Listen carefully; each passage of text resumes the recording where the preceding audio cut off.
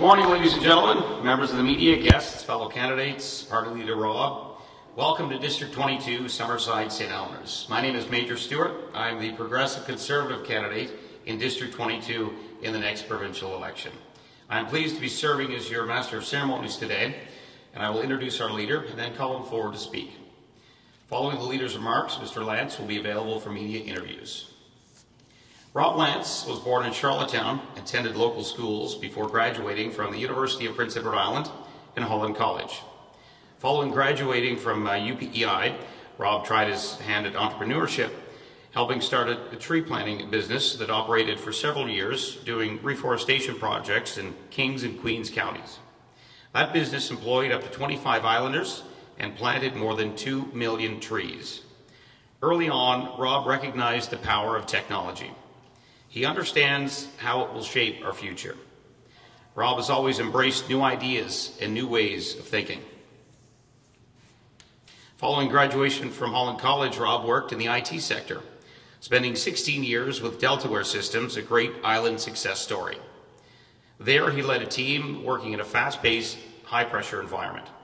He demonstrated a keen ability to multitask, think on his feet, to motivate people, work as part of a team, and to get the job done.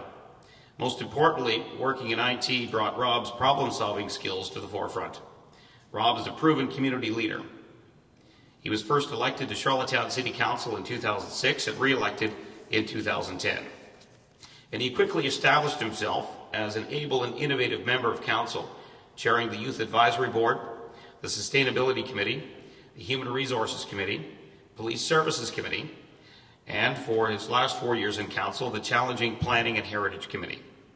While serving on council, Rob oversaw reforms to the city's human resources policies, the creation of the city's first sustainability programs, modernization of the city's police services, and he spearheaded the introduction of major bylaw amendments with progressive new approaches to planning and community design. Rob's background in technology, along with his experience in the private sector and in municipal government, will give him a unique insight into innovative ways that we can take Prince Edward Island in a new direction. Ladies and gentlemen, our party leader, Mr. Rob Lantz.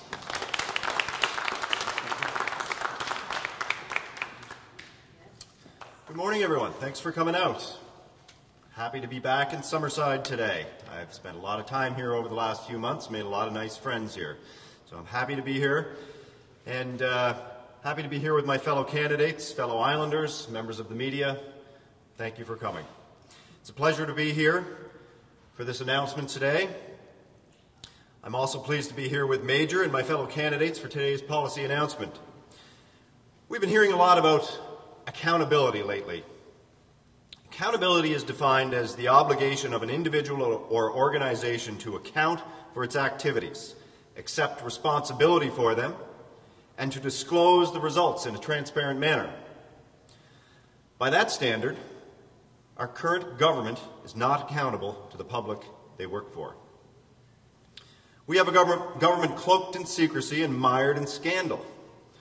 A government lurching from one scandal to the next against a backdrop of debt and runaway spending. Not just fiscal mismanagement, but a level of fiscal mismanagement unprecedented in the history of Prince Edward Island. A government that refused to provide audited financial statements. A government that refused to table a budget. A government that won't give any explanation of the nearly $50 million in unbudgeted spending during the last 3 months. A government shielding transparency about the millions in loan write-offs done beyond the Auditor General's reach.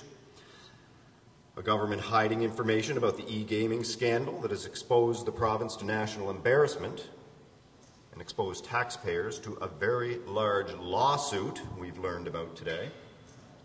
A government that refused to hold a legislature sitting. A government that skirted its own fixed election date law to try and get ahead of the scandals that are consuming it. A government that releases public information to the public as a last resort rather than as a first instinct. A government that doesn't accept responsibility for its actions. Accountability is essential for fair and effective government. The resources of government must be respected and used for maximum public benefit. Greater transparency and openness is vital to good government. Islanders have a right to know what their government is doing on their behalf. That means the government must be prepared to explain its actions. Government has an obligation to explain.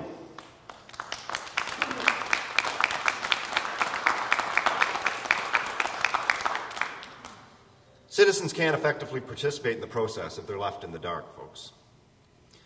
A series of reforms in attitude, governance, and law are required. These reforms are needed to restore the public's confidence and to reset the moral compass of government. All of my candidates have signed an accountability pledge, detailing the standard of conduct expected of all MLAs in our new government. Ministers in our new government will receive a mandate letter outlining my expectations as Premier for that portfolio. The mandate letters will be published online so the public has a benchmark by which they can measure our progress.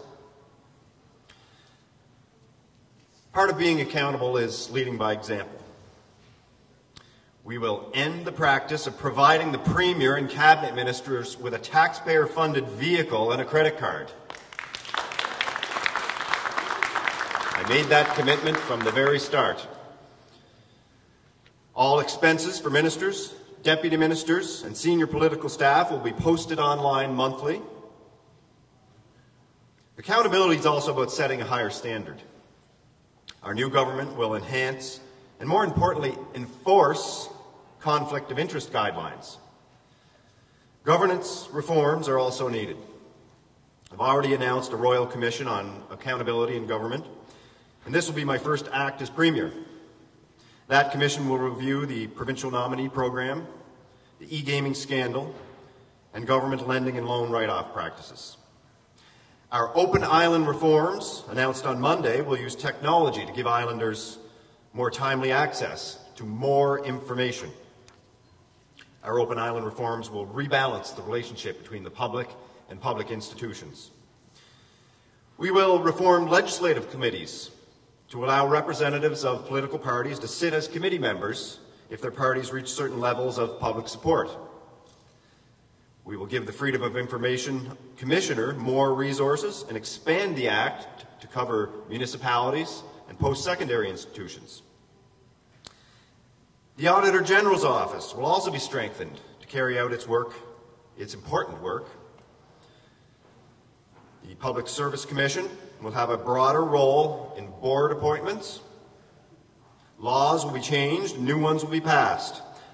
Our fixed election date law will be amended and honored, so it can't be skirted for partisan political advantage.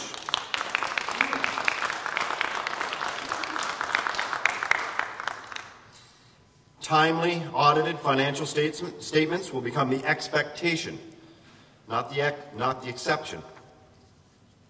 The Conflict of Interest Act will be tightened, laying out clear ethical framework for MLAs, deputy ministers, and independent officers of the Legislative Assembly. A lobbyist registry will be established. Whistleblower legislation will be passed to protect those who report wrongdoing. Yes. MLA pay increases will only take effect if the budget is balanced first. The least we can expect. This government's accountability deficit is staggering. Many steps are needed to close it, to close this gap. Steps I've just outlined. Our party is proposing a new direction for accountability, one that Islanders can be proud of, ladies and gentlemen. Thank you very much for coming today. I look forward to taking your questions. Thank you.